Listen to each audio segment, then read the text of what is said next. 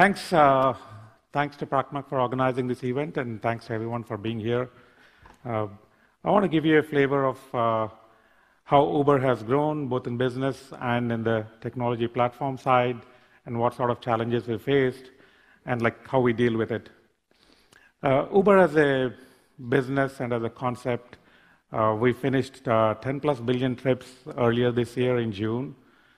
We do about 15 million trips per day, 6 continents, 65 countries, and 600 plus cities. And this is mostly Uber, just the rides.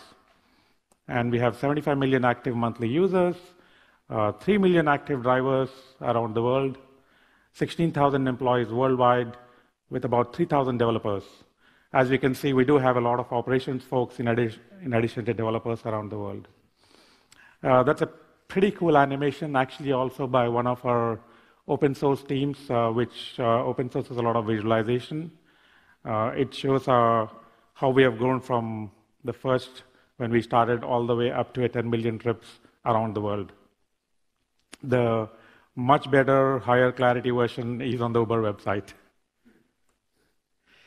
Just to dive into that animation that we've seen, this is sort of the definition of a hockey stick, almost a hockey stick growth that you can see. And we've grown from a long time to 1 billion trips to doubling pretty quickly over time. And this, one of the important aspects of it is this is just the riders business. We have a lot more platforms that are coming online with Uber Eats, Uber Freight, flying taxis pretty soon. So Uber as a technology platform enables development of all of these other business lines without having to retool the underlying platform that we build. And that's very key to growth of our other market segments over time. What is this business supported by? We have thousands of microservices, thousands of builds per day, and more than 10,000 deployments per day. And this is across multiple data centers with many clusters. And each of these clusters run more than 100,000 service containers. And I specifically mentioned service containers because we actually also run a lot of batch jobs and data jobs. And those actually, we launch about 1 million batch containers per day. I want to give you a flavor of each of the phases of the DevOps and samples of what challenges we have faced and how we solve them. This is definitely not going to be an exhaustive thing of all that happens at Uber. Uber is a pretty big, complex engineering organization already. So this sort of tells you a flavor of type of challenges we face in each of these phases. For example, if you look at the code, we started out with PHP that was built by outsourced contractors, and the product market fit was so great, which is an important thing to remember for startups and companies. It really doesn't matter what you build it in. If the product market fit is there, you can scale the technology after that. Marketplace, which is our main riders and drivers, that is actually was actually written in Node.js initially, and it is moving to Go. Core services, which is a technology platform for the applications, was written in Python, and it's moving to Go and Java. Maps, which serve a large part of the Uber customer base, but not all of the Uber customer base. We do use OpenStreetMaps and Google Maps and other locations. That actually is in Python and Java. We have a large data organization, as you can imagine, where all of the things that we do, all of the things that riders and drivers and Uber Eats and everything actually gets stored in data platform. We derive a lot of insights from it, do a lot of machine learning across the company in every group, and all of that is also driven off by the data platform. Our metrics platform, we have actually open sourced it. I'll talk a little bit more about it later, is in Go. The reason I'm giving you a flavor of all these different aspects of code is what does that result in? We have about 20,000 repos. We started out with some of the groups doing monorepos, went to distributed repos, then some of them went back to monorepos. And there's actually a talk by the mobile group on how they went back and forth between the monorepos to a lot of distributed repos and what are the challenges that happen. It's up in, I think, on YouTube. Right now, we have what we call as mega repos. The Android and iOS are actually in a monorepo. We are working towards getting maybe each language framework into a monorepo. There's a lot of different challenges that happen with so many repositories at scale. We have multiple languages and frameworks, and this is key because when you actually write services in different languages and they're trying to communicate with each other, there's a lot of complex problems that happen. I'll go through some of those later, including what sort of channels do you use for communication. We end up actually having multiple wired protocols, communication frameworks, even libraries, and how do you start and stop a web service. A lot of these frameworks, we have multiple in the company, and we sort of have to advance all of these frameworks in each language to make sure they keep up to date to avoid tech debt. And that is really important with code. We use Thrift, we use gRPC, we use our own internally built protocol called T-channel. We are trying to standardize on one, but as many people know, tech debt is not easy to pay off. Uber decided on microservices a few years ago, and we went all in. So there's reasons for happiness here because we don't have too much older legacy things like VMs and those sort of things to deal with. We are all in microservices and containers. But this is a picture like about March 2016. This is what it looks like today. It's beautiful. The picture is beautiful, but the complexity is pretty difficult to handle. So this actually, no single person can actually draw this picture. This was actually based on real-time communication that happens between the microservices that we actually got back from the metrics that we collect. And this actually, I'll come back to this later in the talk on how this complexity affects a lot of the design and decisions and our velocity and all these things. And as you can see, the growth, there's no numbers on it, but we are about 3,000 microservices now. So all of these microservices, there's all the teams that are working on it. And as you can see, by the way, 3,000 developers, 3,000 microservices. So it's pretty close to a microservice per developer as of now. So all of these services are pretty continuously being built and released. So we are doing 4,000 plus builds per day using our build system. And when we do so many builds, each of these builds, while you're sitting there and waiting for this build to complete, it affects developer productivity. And then the actual build sizes that result, a lot of the build sizes go anywhere from a few tens of megs all the way to gigabytes. All of this affects how fast you can, how quickly you can deploy, especially across multiple data centers, multiple regions, multiple clouds even. So we actually are in multiple clouds too. So we set out to solve this problem. And one of the first things we realized was we're building containers and microservices, and Docker build wasn't cutting it for us anymore.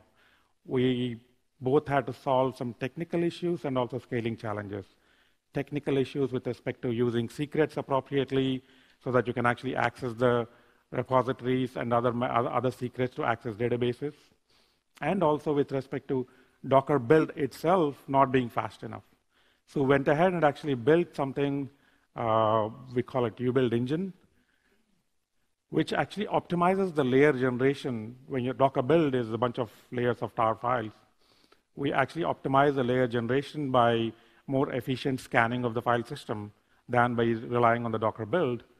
And because we have this better technology where we look at the intermediate layers, we actually have a distributed cache for all of these layers that are generated. Why is the cache and especially distributed cache important? If you're running 4,000 builds per day, you're not going to build it on one machine. We have a lot of machines which are churning out these builds.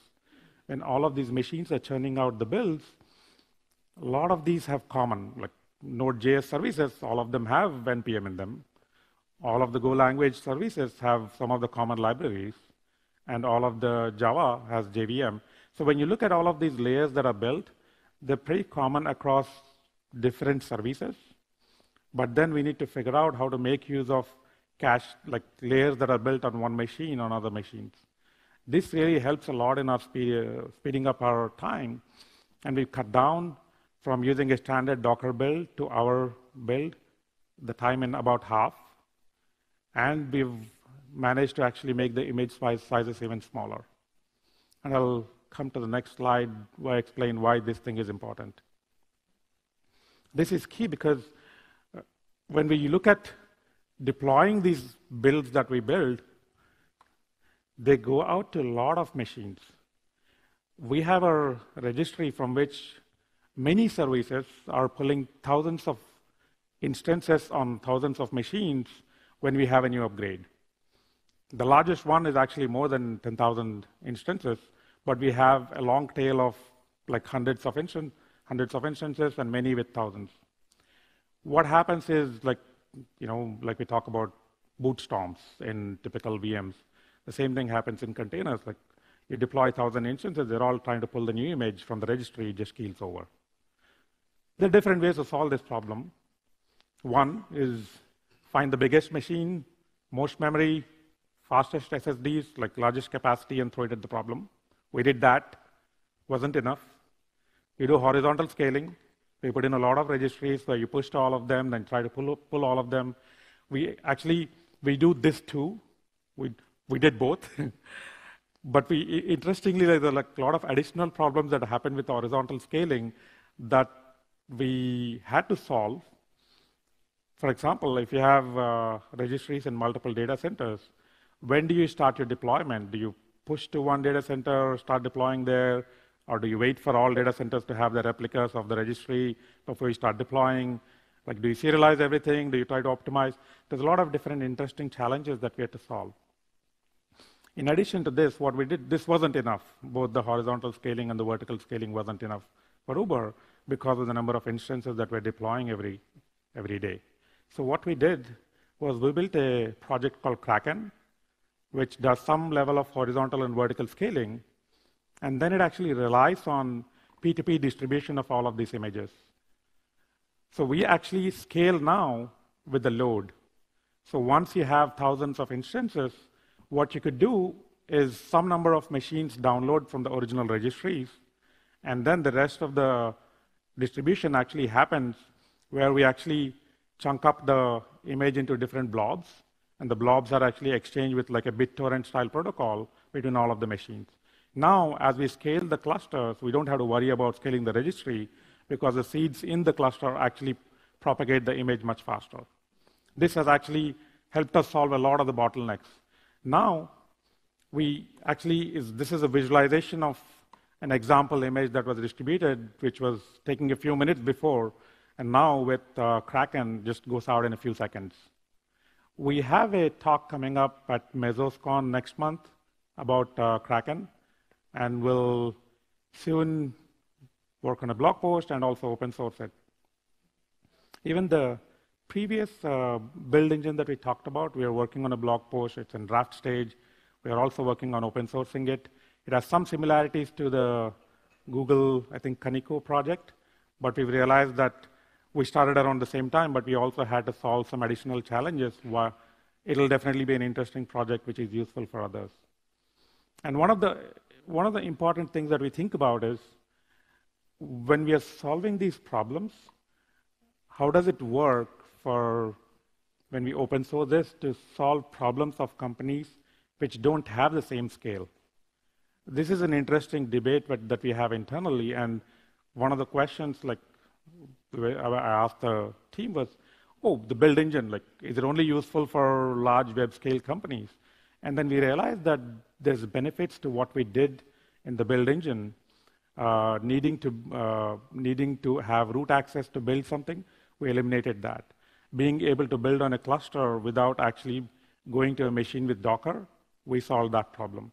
Needing to access secrets while mounting something that you need to access from the network, we solved that. So there's a few additional benefits that even companies without scale get from some of the technologies that we build.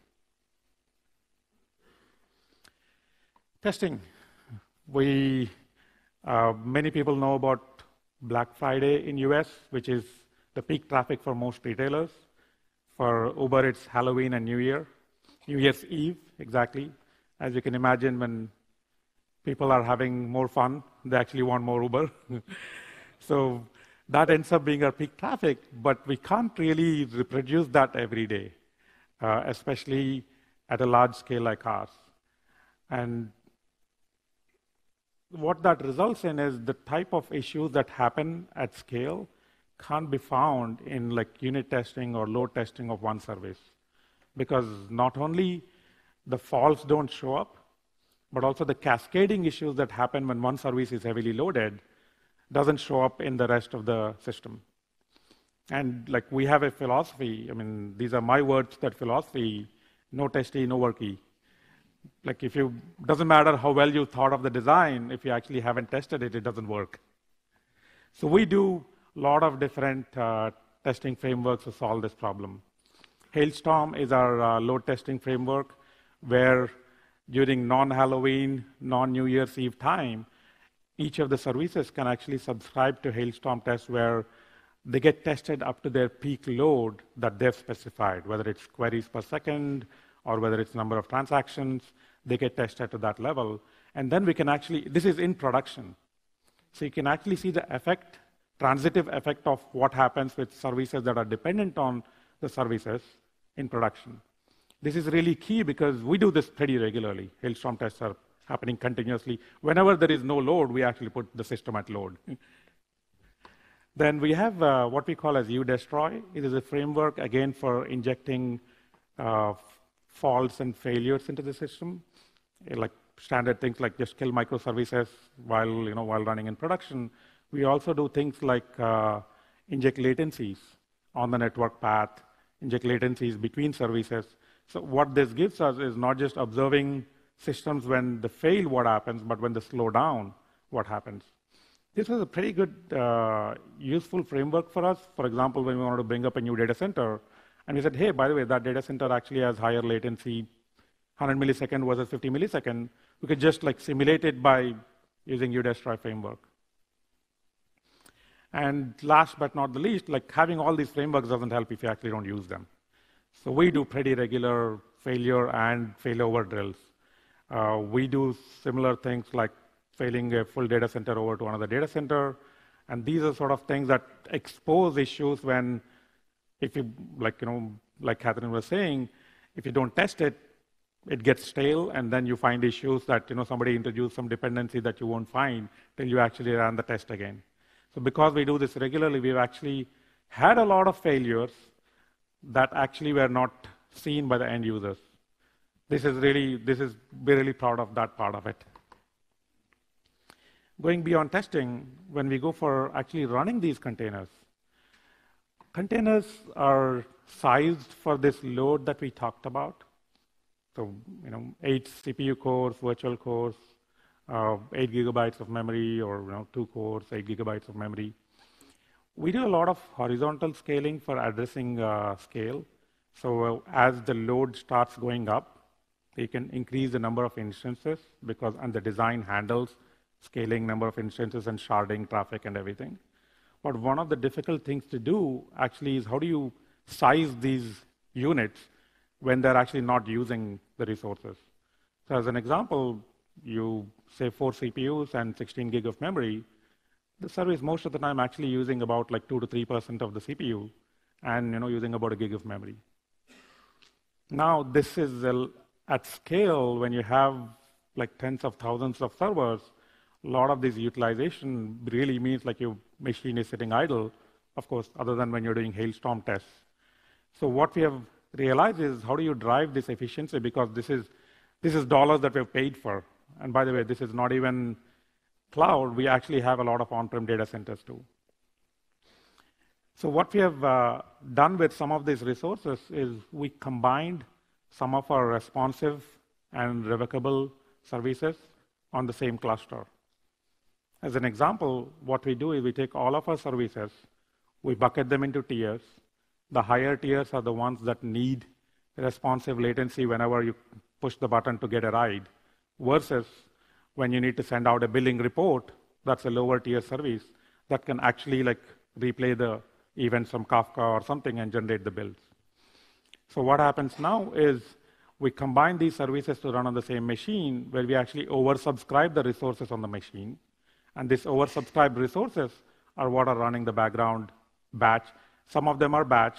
Some of them are actually just low-tier services itself. These are long-running. Now, when you do this oversubscription, we said test often. So we start running these services. Cluster utilization goes up. Great. Now, you fail over.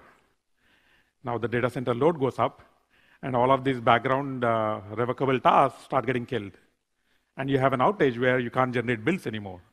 So these are the sort of things that you design for. You squeeze the balloon in one direction, it pops out in the other direction. And this is something that we have to pay attention to.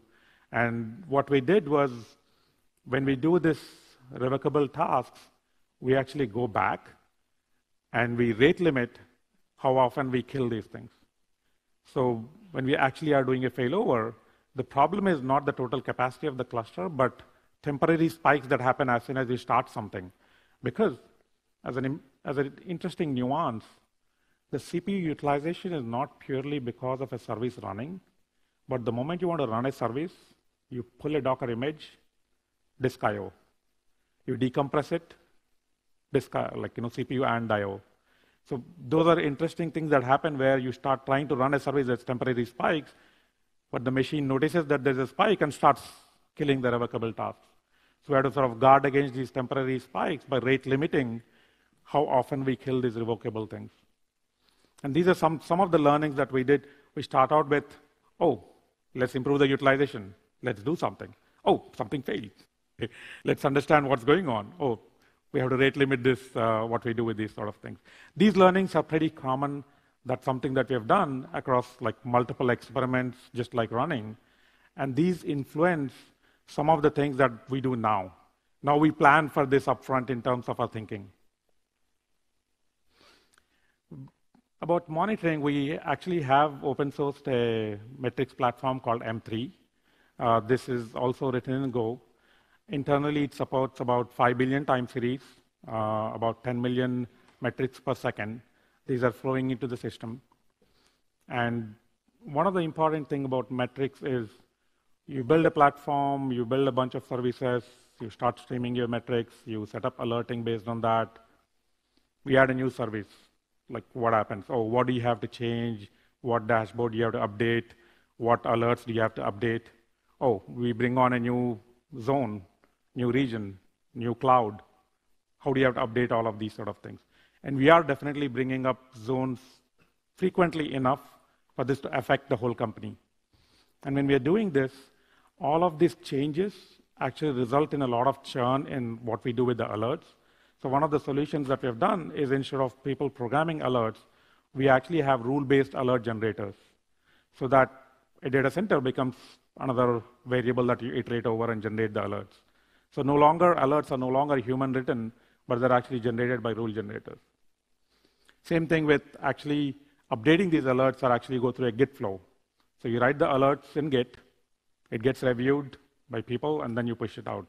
So you don't have to worry about people going to a website, editing the alert, writing the queries, and then confirming that it's written correctly, wait for the actual event to happen. How do you reproduce this?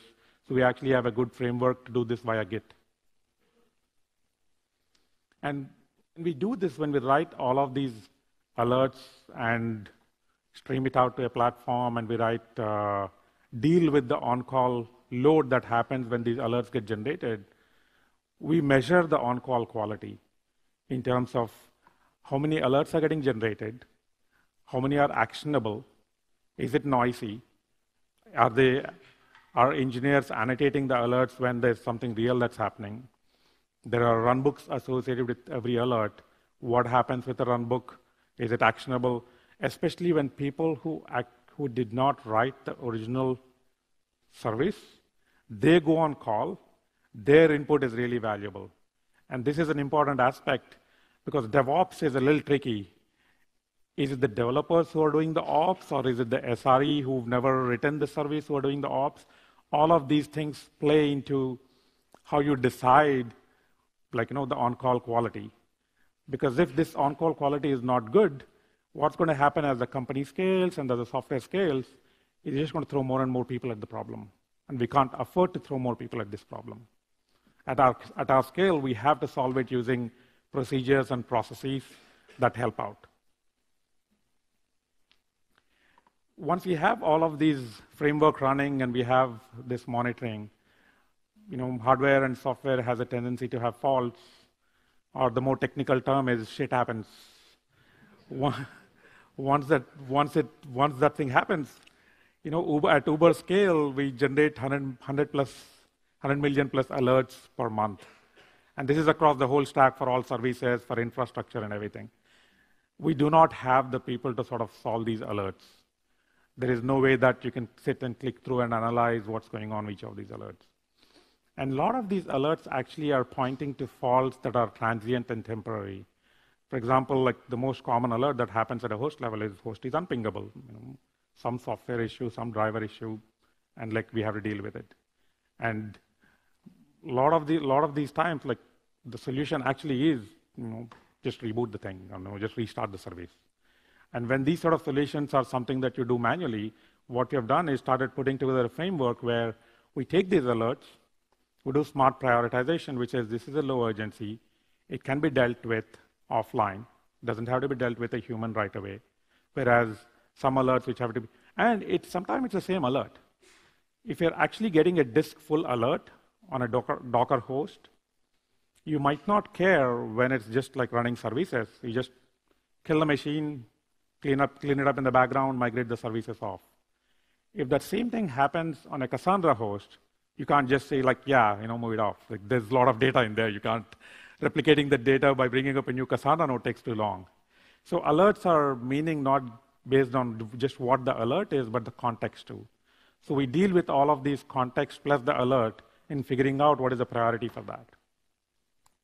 And once they're prioritized, we figure out what are these manual tasks that we're doing, and we automate them. So whenever this host is unpingable, alert gets fired, actually goes into a database. There's a cluster manager that is scanning these things, and it goes back. It actually verifies. We've had problems with that too, where something gets registered as unpingable, and you go back, and the machine is actually up, and you shouldn't have touched it, but we go and touch it. So what we actually do is automate some of these tasks where we reboot or restart services just by using that tool. And this reduces a lot of these alert noise, which are actionable by an automated system than manual. You start doing this, you automate the alerts, the world starts rebooting. You don't want that. So that's why we have to do SLA-aware automation. This is same thing like I said before. What you learn from automation systems, this time we actually put in these guards up front. So you do not reboot too many hosts in the same time window. We haven't solved a full SLA-aware for each service, but that is something that we're working on, where when we are actually looking at hosts and servers and services, we map to make sure that a given service, wherever it's running, we don't actually reboot hosts for that service, as opposed to generally not rebooting hosts across the cluster. So SLA awareness is a very key thing when we do this. We talked about, we call that auto-remediation, self-healing, whatever different terminology for how systems fix themselves. We try to do this across the whole cluster. We try to do auto-provisioning where with as few clicks, you can actually provision machines into the cluster. And actually the system that decided that it's going to shut down or reboot or RMA a machine, that same system can actually take some of the standby machines and inject it into the cluster. That way you're automatically remedying this thing. And by the way, this happens to be different on on-prem data centers versus the cloud. It's similar, you bring up a new EC2 VM or something else that runs the same stack inside, versus an on-prem data center, we actually need space to be around. The same thing with respect to deployment tools, configuration, scale. How do you auto-scale instances when the load starts going up? How do you update both the services and the config? How do you detect these issues that are happening? When you actually rely on alerts that are being written, we have a pretty strict review of whenever you're rolling out a new system and does it have enough alerts and other mechanisms that are actually already added so that the new service, whenever it comes online into production, when something goes wrong, it's detectable.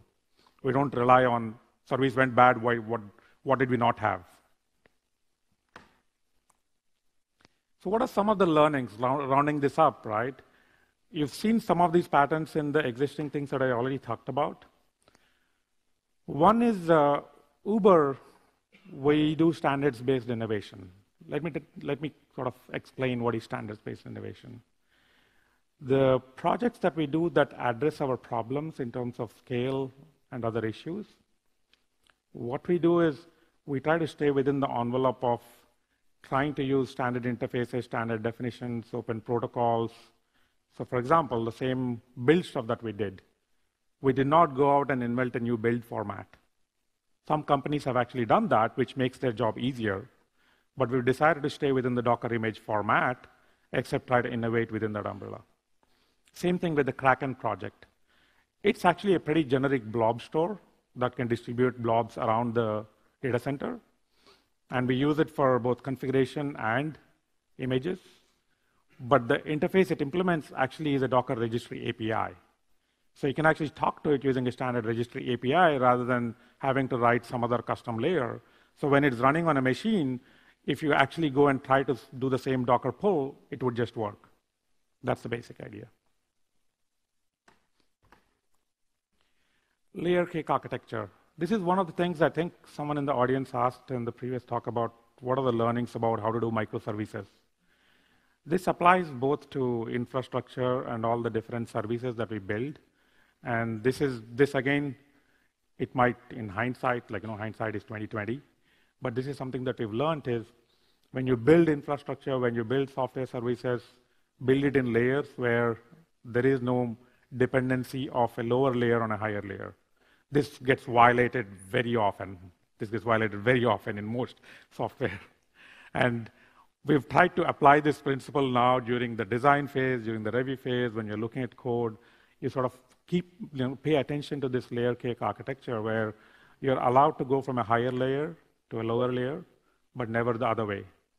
And this automatically avoids something which I talk about, cyclic dependencies.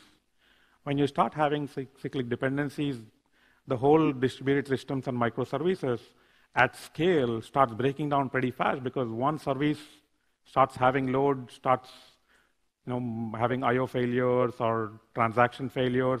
It sort of ripples around, and if there is a cyclic dependency, then bad stuff happens. The same thing with respect to cascading failures.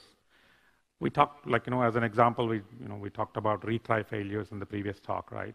The same sort of a thing. When you have failures in one system, you have to sort of limit how much you propagate to each of these layers. And either you use fallback mechanisms or you use standard errors where you basically say, okay, it has failed and don't retry. As opposed to, okay, this is a retryable error. So when you start building that concept into the service itself, saying, this is a temporary failure, please ask me again, versus this is a permanent failure, don't bother me. These sort of things actually influence what happens when your system starts running in production. But you have to design this upfront when you're building the service. Incremental deployments, this is tried and tested CI/CD. I don't have to say this to this audience. We do incremental deployments where we do 5%, 15%, 50%, 20% sort of rollouts. We wait for all the metrics to be stable. The metrics have to be accurate. And this is done both for code and config. And we have ways to quickly roll back any of the config that we roll out also, so that the moment metrics show any issue, we can go back to the previous configuration. And this is sort of throughout the stack. We have an experimentation platform that's across the company that is used to do these sort of things in a standard way, so that we don't have a problem with one service doing it in one way and another service doing it in another way. And these are some of the things we have to sort of build at the right time. You can't do it too early when you have when you're building 4 microservices. You can't do it when you're running 3,000 microservices. You sort of find the time early enough to make sure you're injecting these thoughts and frameworks early enough the life cycle of your product. Test often, including production. And this is one thing that actually for us, we have a harder time trying to figure out how to test like outside production. Unit testing doesn't help. Scale testing, load testing, performance testing, all of the frameworks that we use are still not enough because what we do in production, I think we don't catch it in unit testing as much. We try to learn from each of these. We try to learn from every outage. We try to learn from every issue that happens to go back and like improve our testing. And adding guardrails to automation. Automation is cool. Automation is fun. Automation, everyone loves automation. But in our experience, we have to add guardrails so that you're not doing too much automation. Systems are not running amok, trying to reboot stuff, kill services, clean up databases, delete files on, disks. You have to sort of make sure you put enough guard against it. And design for understandability. I want to go a little bit deeper on this topic, just in a slide. So this is something that, in hindsight seems obvious, but I want to talk about it anyway. When you're building systems, systems start out small. The small system, it fits in somebody's brain. One person, one team, it's sort of manageable. As systems get more complex, what happens is the system gets larger, there are more and more moving pieces, and every change that anyone does has a bigger impact. They're all interconnected. You do a tweak there, you don't understand the code, you break an assumption, you don't deal with an exception, the whole stack fails down. Now there's more people, more teams, 3,000 microservices, 3,000 developers.